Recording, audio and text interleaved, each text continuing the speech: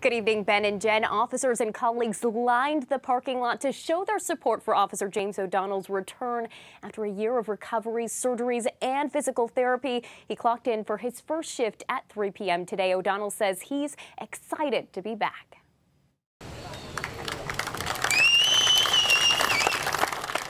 Officer James O'Donnell greeted with a round of applause Monday outside of Farmington PD headquarters as he returns back to work. It would be hard to tell that just last year the 32-year-old was wheelchair bound.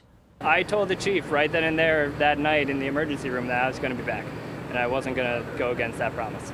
Almost 1 year ago to the day, O'Donnell was seriously injured on duty after he was hit by a suspect accused of stealing catalytic converters off of cars in a condo complex. Hello. Officer down, officer down. The moments captured on police cruiser dash cam. He just hit O'Donnell, he's taking off. 32-year-old Pedro Acevedo suspected of injuring O'Donnell and arrested a couple of weeks after that day. Over the last year, a long road to recovery requiring multiple surgeries and physical therapy. My sacrum was shattered, my pelvis was fractured in 4 places, and I had 2 broken bones in my foot as well. I had to relearn how to walk and change how I did things.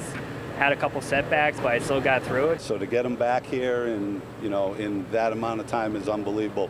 I know sometimes we look at it and we're like, oh my God, he's been out for a year, like it's a long time. And then you think about it, you're like, oh, it's only been a year with the injuries that he sustained.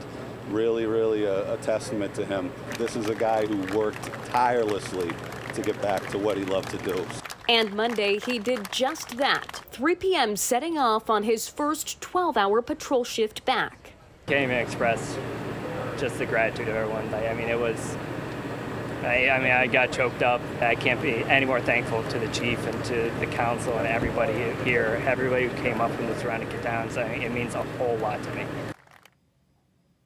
Now, O'Donnell said he still has some more physical therapy to go, but he is doing well. As for the investigation, the chief says the criminal case is still underway, and much of that right now is in the courts. Live in the newsroom, Alicia Machado, Fox 61 News.